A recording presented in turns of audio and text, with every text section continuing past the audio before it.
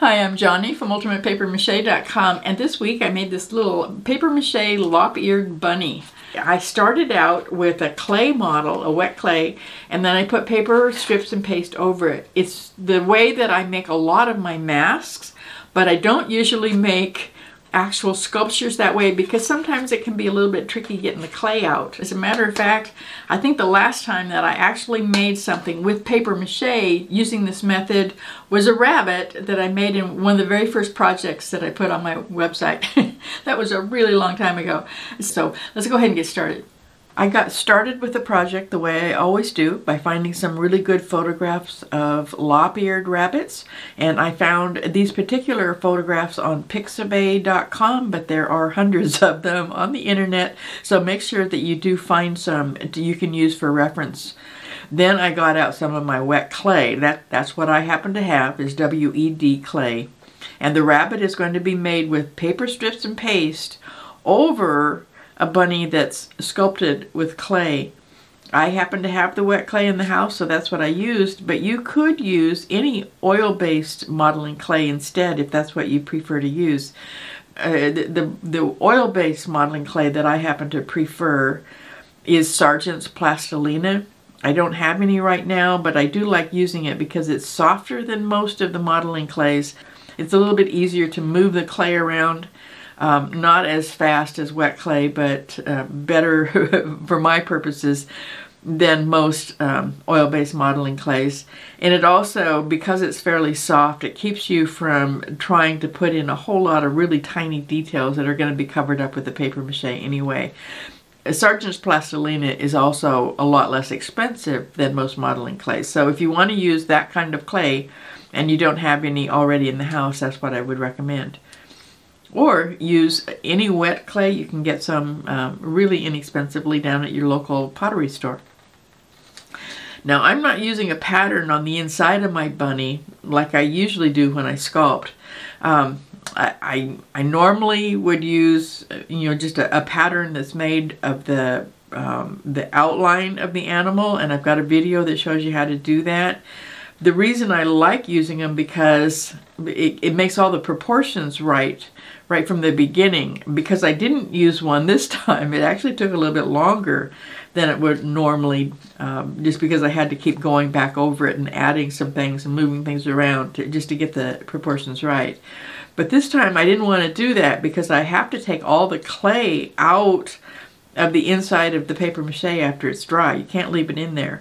And if I had a pattern in there, I'd have to actually cut the rabbit apart right down the middle. And I really didn't want to do that this time. You can, it is possible, people do it all the time, but I really didn't want to. So just to make it a lot easier this time, I didn't put the pattern on the inside and I just used the clay. I just started out with a kind of a blob of clay, as you can see, and I made kind of a basic shape of a body, sort of the way I think it was going to look. It got changed a lot as I went along. Now, once I kind of played around with the feet and the body, I started in on the head. They're really fun to sculpt. They all look pretty much exactly the same. So it's got those two lumps in the front on his muzzle. Then you've got a ball underneath them for his chin, and a smaller one yet for his nose. And that gives you the shape for right at the front of his muzzle. And then I did put two balls of just wooden balls that I happen to have here. I stuck those on for his eyeballs. Then you have some wider clay underneath his eyes for his cheeks. And he's got a big eyebrow bone over the eyes. And once you have those basic shapes on, it's really just a matter of blending everything together so you can get exactly the look you're after. On the photographs, the top of his body comes almost to the middle of his head, and I kind of was giving him a neck or something. It just wasn't working, didn't feel right. But as soon as I could see what was wrong with it, I went ahead and added more clay to his back, made the body a lot bigger, changed the feet and the legs around a little bit, and then I just started smoothing the clay out with a little tool I've got. And then after I had smoothed them out with the tool, I used a soft brush and some water to smooth them out even more. Now, the water is actually not just for smoothing it, actually. The water is really helpful when it comes time to cover them up with plastic. We're going to have to put in plastic on it before we put the paper mache on, because you can't just put, you know, paper right on wet clay or it never would dry out again. You have to put the plastic on there. But dry plastic won't stick to dry clay. It does stick to wet clay. So the wetter your clay is, the easier it's going to be to put the plastic on there. But you don't want to get too carried away, or it'll be too easy to kind of mush things around. So using a brush really helps. You can control how much water you're really putting on there. I wasn't quite done with the shapes though, so I added a little bit more on the front of his muzzle just to get that looking the way I wanted it to. Now, one major thing that I had to fix was, and this was kind of creepy, I had to move one of his eyes outward. When I was down there looking at him, you know, straight on, I could see that one eye was way further inside of his head than the other one. So the only way to get it back out was to stick a tool down through the top of his head. I pushed it out with a tool, made sure that they were both in the right place, and then I just covered up that hole. And then I got out my clay ear and I drew around it on some scrap paper. I just cut those out and I tried those on, so now he's actually, I can see how he looks with two ears. The final ears are going to be a little bit different, and they're going to be made out of cereal box cardboard, but this could kind of give me a good idea of what he's going to look like when she's done.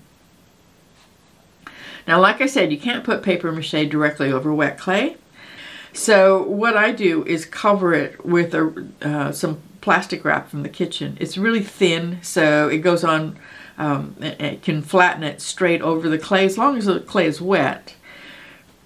But you do have to kind of mess around with it a little bit. You know, when it overlaps itself, you need to make the plastic wet, because dry plastic doesn't stick to dry plastic either, but it does stick to the water.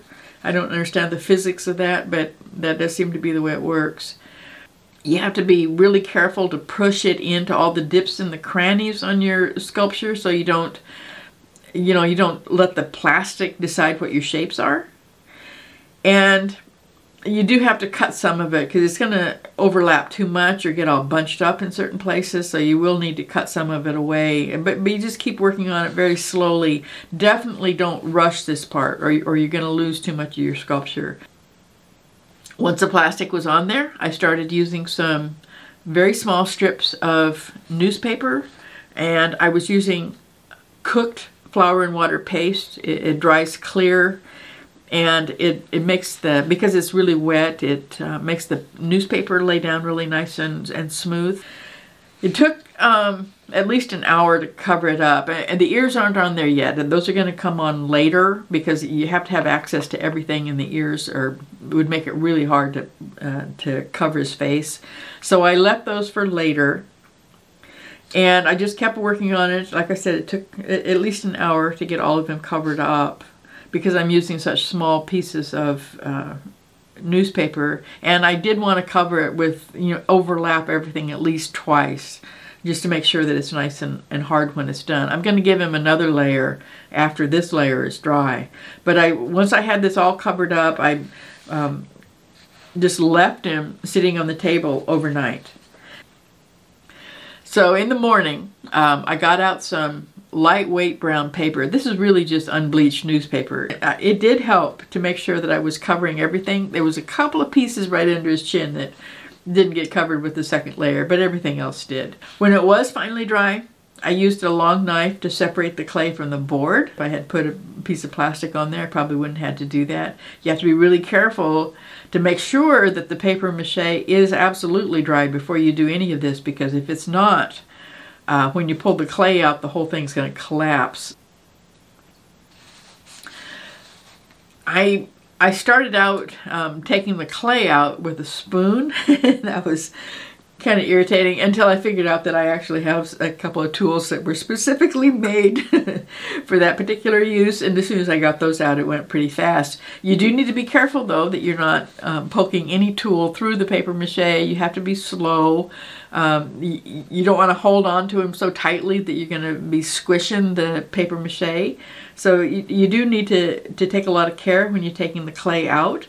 The head was the hard part, and you can kind of imagine if the head had been like longer and skinnier, like a wolf or something, or if he had legs, or if I had added the ears with the clay, then it would have been really hard to get the clay out. You really have to be an engineer and think about it before you even get started. Where can I put the clay, and will I be able to get it back out again? If you can't get it out, then you've got a really big problem. You can always cut it out if you have to. You can cut your paper mache, but sometimes it's a little bit hard to get the paper mache pieces back together again. Once all the clay was out, I went and found a small piece of really heavyweight corrugated cardboard, and I cut it out. It wasn't cut exactly to the right shape. You know, it didn't fit around the feet and toes because it was just too hard to cut it. But it was close enough. Then I used some paper tape to just attach it around the edges and covered the tape up with more paper strips and paste. I didn't put paper mache all over the flat bottom though, because flat cardboard, even when it's really thick like this, it does tend to warp if you put paper mache on just one side. When that was dry, I cut her ears out of light cardboard, just cereal box cardboard. And I had to shape those with a few cuts so that it would be kind of rounded up at the top, right where it attaches to the head. Taped those together so they'd stay where they belonged, and then covered the ears themselves with paper strips and paste while they're still off of the rabbit. That way I could actually reach the insides of the ears. And when that was all done, I just went ahead and attached her ears onto her head and stuck more paper strips and paste on there. So now the actual paper mache is done. And even though there's only like 3 or 4 layers on here, I thought I was going to have to add more layers just to make it strong enough. But once the base got on here, it's actually, this could last as long as you keep it dry. I don't see any reason why you couldn't use this every single year for Easter decorations if you wanted to. It's really pretty strong. Now I am going to paint it, but not quite yet. I'm gonna wait. There's another experiment that I want to do, and I think I might want to use her as my guinea pig for that experiment. So you'll see how she looks next week when I get it all done. There are some reasons why this was kind of a pain in the neck doing it this way, but I really like using a clay model with plaster cloth. Really like it. And I probably will be making quite a few of the items that are on that list that you all gave me a couple of videos ago. In fact, the rabbit was on that list. And a lot of those are going to be going outside, and I probably will make a lot of them using the clay first, then put plaster cloth over that, and then the paper cement clay on top of that. Obviously have to take all the clay out, but once you have a hollow shell like that, and it should be waterproof once it's sealed, it'll be a nice lightweight sculpture that can go outside, and even I will be able to lift it. So I really look forward to making some of those. So I will be using that whole process a lot this year probably, but not necessarily with paper strips and paste. So make sure that you watch for the next video. I do have a really exciting experiment that I'm going to be doing. It wasn't entirely my idea, but it's something that I should have done a really long time ago, something that will hopefully make it a lot easier for us to find the materials that we need to make paper mache clay. So make sure that you watch for that. In the meantime, go make something. Come visit me, ultimatepapermache.com. I'll see you there.